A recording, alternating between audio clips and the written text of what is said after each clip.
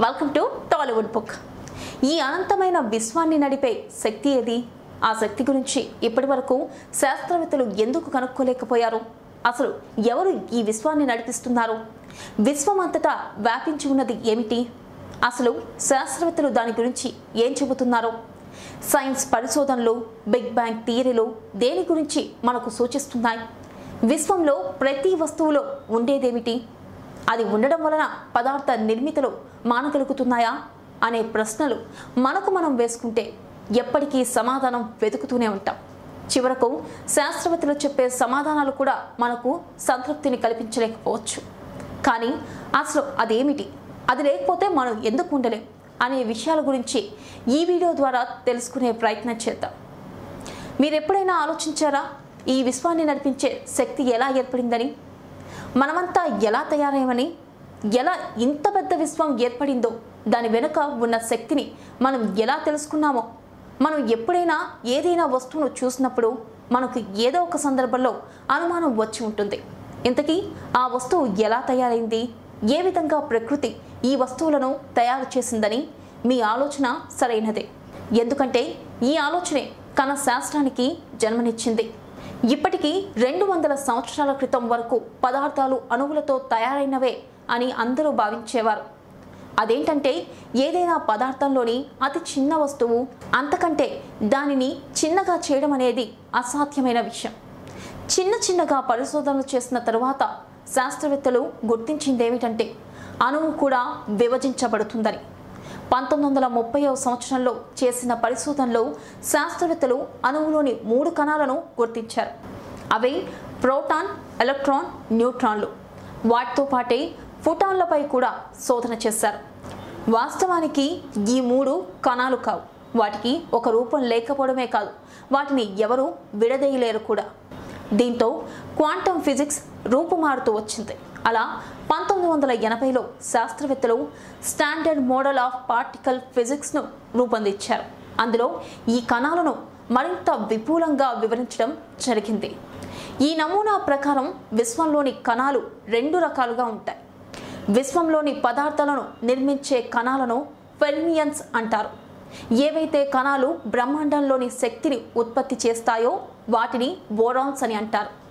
పదార్థంలోని electron, proton మరియు న్యూట్రాన్లు ఫెర్మియన్స్లోకి వస్తాయి. అందులో ప్రోటాన్ మరియు న్యూట్రాన్లను క్వార్క్ కణాలు తయారు చేస్తాయి. అదే సమయంలో ఎలక్ట్రాన్లను లాప్టాన్ విభాగంలోకి చేర్చడం జరుగుతుంది. క్వార్క్ మరియు లాప్టాన్లలో 6 వేరువేరు నిర్మాణాలు ఉంటాయి. వాటిని కలుపుకొని ఎలక్ట్రాన్, న్యూట్రాన్, ప్రోటాన్లు తయారవుతాయి. ఈ కణాలన్నింటిలోనూ ప్రత్యేక సమూహాలు ఉంటాయి. అందుకే విశ్వంలోని పదార్థాలను తయారు చేసే క్రెడిట్ వాటికే వెళ్తుంది. ప్రోటాన్ మరియు న్యూట్రాన్లు కణంలోని న్యూక్లియస్లో ఉంటే ఎలక్ట్రాన్, ప్రోటాన్ మరియు న్యూట్రాన్లు చుట్టూ తిరుగుతుంటాయి. మనం విశ్వంలో చూస్తే అన్ని పదార్థాలను ఈ కణాల్లో కలిసి తయారు చేస్తాయి. ఇది పదార్థానికి సంబంధించిన విషయం. పదార్థం ఎలా తయారవుతుంది, దానిలో ఏమేమి ఉంటాయని ఇప్పటి వరకు తెలుసుకున్నాం. కానీ మనం ఇప్పటి వరకు తెలుసుకోలేకపోయింది ఏమిటంటే ఈ పదార్థంలోకి ద్రవ్యరాశి ఎక్కడి నుంచి వస్తుంది, వాటిలో ఉండే శక్తి ఎలా ఏర్పడింది, పదార్థంలోకి ద్రవ్యరాశి ఎలా వచ్చింది, దానిపై విశ్వంలోని ఎలక్ట్రోమాగ్నెటిక్ శక్తి, బలమైన న్యూక్లియర్ శక్తి, గురుత్వాకర్షణ శక్తి ఎలా ప్రభావం చూపుతాయని తెలుసుకునే ముందు మీకు మరిన్ని కణాల గురించిన సమాచారం ఉండడం ఎంతో అవసరం. వాటన్నిటినీ బోసాన్ కణాలు అంటారు. ఇవి పదార్థంలో శక్తిని, ద్రవ్యరాశిని కలెక్ట్ చేయడంలో చురుకుగా పనిచేస్తాయి. మనం గమనిస్తే బోసాన్ 2 రకాలుగా ఉంటుంది. విశ్వంలోని 4 రకాల శక్తులకు కారణమయ్యే కణాలను గాజ్ బోసాన్స్ అని అంటారు. పదార్థ ద్రవ్యరాశికి కారణమయ్యే బోసాన్లను స్కల్లర్ బోసాన్స్ అని అంటారు. Gauge బోసాన్స్లో photons, W and Z bosons, గ్రావిటన్స్, గ్లోన్స్ ఉంటాయని చెప్పుకోవచ్చు.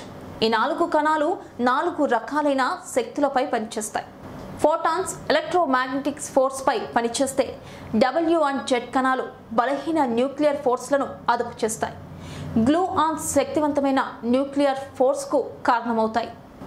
గ్రావిటన్స్ గురుత్వాకర్షణ శక్తికి కారణమవుతాయి. స్కల్లర్ బోసాన్స్లో హిగ్స్ బోసాన్స్ అని ఉంటాయి. అవి విశ్వంలోని ప్రతి పదార్థపు ద్రవ్యరాశికి కారణమవుతాయి. ఇక్కడి వరకు మీరు కణాల విభజనను అర్థం చేసుకుని ఉంటారు.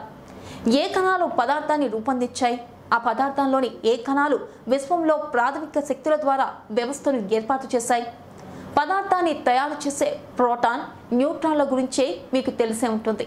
అలాగే వెలుతురు నుంచి ఫోటాన్ల గురించి మీకు తెలిసే ఉంటుంది. వాటి ద్వారానే ఎలక్ట్రోమాగ్నెటిక్ ఫోర్సెస్ వెలువడతాయి.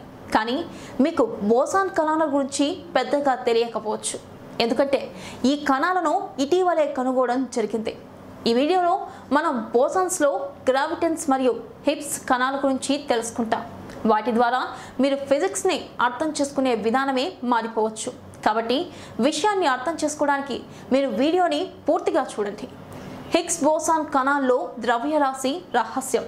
హిగ్స్ బోసాన్లను అర్థం చేసుకోవడానికి ముందు మీరు ద్రవ్యరాశి గురించి తెలుసుకోవాలి. ఏదైనా వస్తువు ద్రవ్యరాశి లేదా శరీర ద్రవ్యరాశి నుంచి మనం ఏం అర్థం చేసుకుంటాం? ద్రవ్యరాశి మరియు బరువులో ఏ తేడా ఉంటుంది?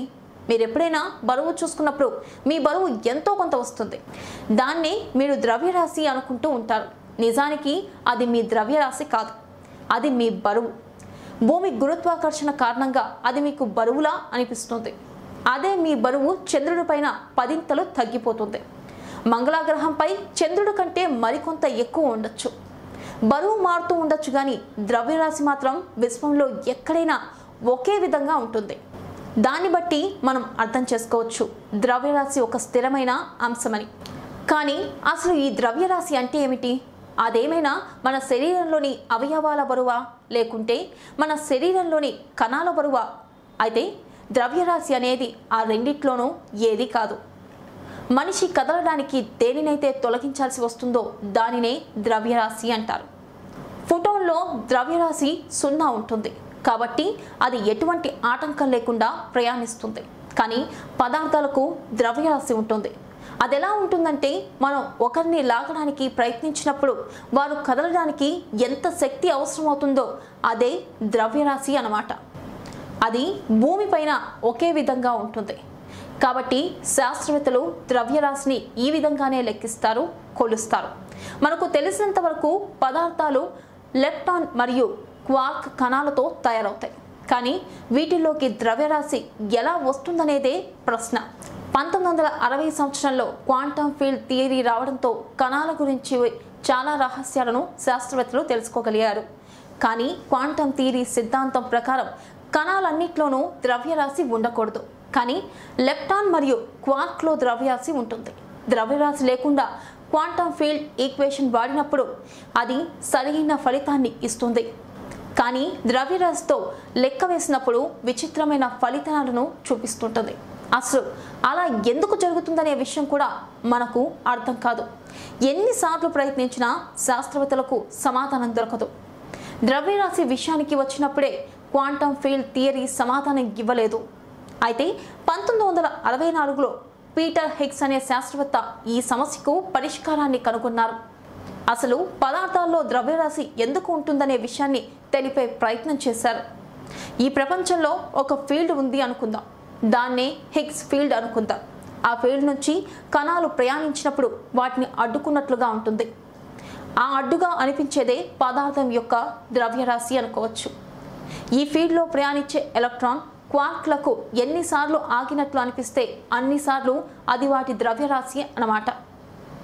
సాధారణంగా క్వార్క్తో తయారైన కణాలు ఎలక్ట్రాన్ల కంటే బరువుగా ఉంటాయి. బోసాన్ల ద్వారానే హిగ్స్ బోసన్స్ హిగ్స్ అనే కణాలను కనుగొన్నారు. ఈ కణాలు హిగ్స్ ఫీల్డ్లో ప్రయాణించినప్పుడు ఆ ఫీల్డ్ వీటి కదలికల ద్వారా ప్రభావితమవుతుంది. అప్పుడు కలిగే వైబ్రేషనే హిగ్స్ బోసాన్ అవుతుందన్నమాట.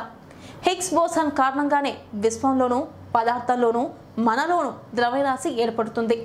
అందువల్లే ఈ కణాన్ని గాడ్ పార్టికల్ అని కూడా అంటారు. 2012 వరకు ఈ కణం థియరీగా మాత్రమే ఉండేది. కానీ 2012 జరిగిన లార్జ్ హైడ్రాన్ కొలైడర్ ప్రయోగం ద్వారా ఈ కణం గురించి తెలుసుకోవడం జరిగింది. దీన్ని చూడకపోయినప్పటికీ కణాల్లో జరిగే కదలికలు, మార్పుల ద్వారా దాన్ని నిరూపించగలిగారు. హిగ్స్ బోసాన్లోని బోసాన్ల పేర్లు భారతదేశానికి చెందిన శాస్త్రవేత్త సత్యేంద్రనాథ్ పేరు మీద ఉన్నాయి. ఆయన ఐన్స్టీన్తో కలిసి బోస్ ఐన్స్టీన్ స్టార్డెక్స్ సిద్ధాంతాన్ని రూపొందించారు. ద్రవ్యరాశి కారణంగానే విశ్వం నిలుస్తుందని తెలుస్తుంది. క్వాంటమ్ ఫిజిక్స్ దీని గురించి విస్తృతంగా చెబుతుంది. కానీ ద్రవ్యరాశి వాస్తవంలో ఏమిటనేది తెలుసుకోవడం మాత్రం కొంత కష్టమనే చెప్పుకోవాలి. చూసారు కదండి ఈ వీడియో మీకు గనక నచ్చినట్లయితే లైక్ చేయండి, షేర్ చేయండి, సబ్స్క్రైబ్ చేయండి. అలాగే పక్కన ఉన్న బెల్ బటన్ని మాత్రం ప్రెస్ చేయడం మర్చిపోకండి.